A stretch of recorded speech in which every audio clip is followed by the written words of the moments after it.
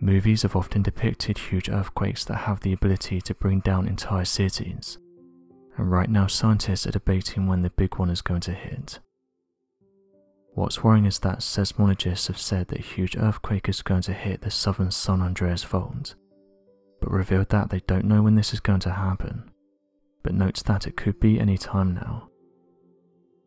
In recent years, earthquakes have hit the North Bay area in California, with the United States Geological Survey saying that one of these earthquakes measured 3.9 in magnitude, while another hit just 17 miles north of San Francisco. Those who are local to the area will know that these types of earthquakes are not rare, but scientists have said that they're waiting for the big one to happen, and have warned that it could hit at any moment. Experts have said the 52-mile fault which runs directly through the region of San Francisco is a ticking time bomb. A recent report from the US Geological Survey has warned that the chances of the big one hitting California has increased dramatically. Experts in California have said it's around 80 years overdue for the big one, which is the name they've given to a massive earthquake that they said would devastate the area. The recent earthquake activity earlier this year hasn't given scientists much hope either, with them noting that although these low tremors that hit Southern California didn't do much damage, the big one would be an entirely different story, saying that the cost of damage could easily go to $200 to $250 billion, and that thousands of people could lose their lives. The US Geological Survey has reported that there's a 20 to 35% chance of the big one happening, with experts saying this would be around 7.5 in magnitude. USGS researchers have been studying the areas that would be at risk, and say that many factors play into this in regards to which areas would be most affected. New estimations have revealed that the big one might be even bigger than 8 in magnitude.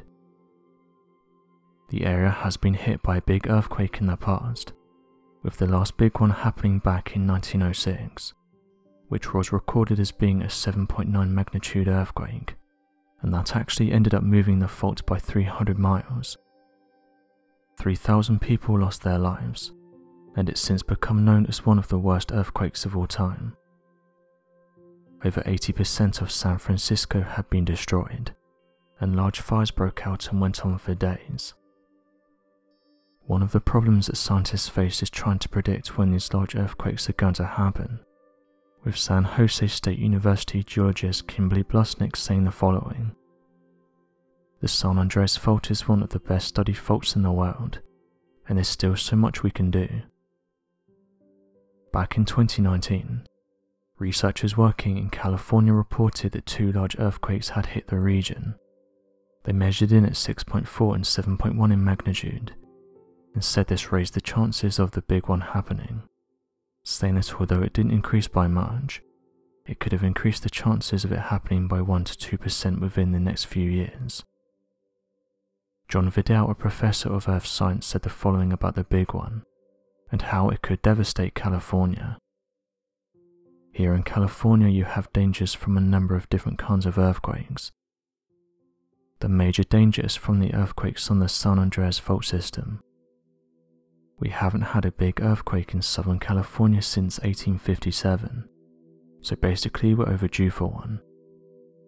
It's moving the ground several yards over an area of 50 square miles, so the power of a 7.8 magnitude earthquake is probably close to the power used in the whole state for a year.